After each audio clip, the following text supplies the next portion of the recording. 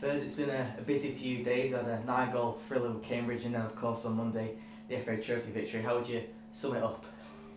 Oh, pleasing. Yeah, it's been a busy time. The Cambridge game was one of those freakish games that I think no one would ever have envisaged how that was going to pan out, but credit to our lads, I thought were magnificent on the night, how the game ebbed and flowed, but to then get clawed back to 4-4 and go on and arguably have our best spell of the game after they'd equalised and really push and get the goal. Credit to them, because a lot of those lads hadn't played for a long time. And then moving on to Wembley, it's a cup final. At the end of the day, it's just about winning. Credit to Concord Rangers, who I thought were really good on the day and give us one hell of a difficult game. But thankfully, we found a moment with a little unusual guy that never gets, by unusual I mean doesn't pop up in those positions very often, but really pleased for him, and yeah, a really good sort of captain's performance and a captain's finish for him. And what were the emotions like after the game? Yeah, fantastic. I'll be honest, at the full-time whistle there was a little bit of relief in there as well, because they had given us such a difficult game.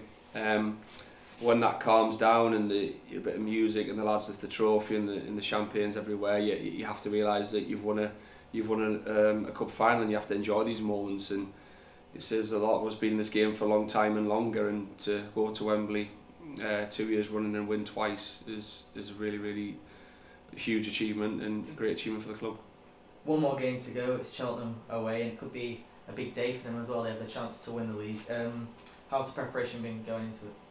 Good, yeah. As you can imagine, there was some partying after the game, so I think even today lads come in and possibly still a bit weary, sort of mentally and physically. But now we had a good session today and sort of kept it quite light and fun, and we'll have another session tomorrow, and we'll be ready to go, because like everybody, you want to finish the season well, and at the end of the day we're going to potentially the champions of League Two. So if we don't turn up, we'll soon find out about it. So the lads will go there, and we'll prepare a team to hopefully go and get a result. It's about keeping it professional as well, especially after the high of a trophy final, keeping their minds focused going into the next game.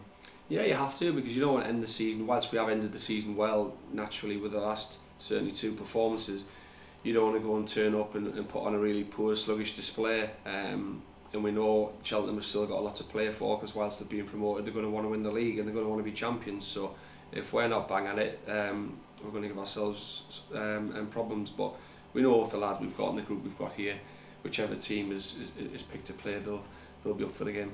And after the game at the weekend, you're looking forward to enjoying a break? Yeah, I think so. Yeah, I think everybody is. It's been a bizarre season that hopefully for all the wrong reasons we'll never see again with COVID. But it's also been an enjoyable season, first one in the EFL, and just can't wait to get back next year. Fingers crossed everything goes well, and we can have the fans back, and we can all maybe enjoy next season what we couldn't enjoy together this season. Well, best of luck for Saturday. Cheers, thanks.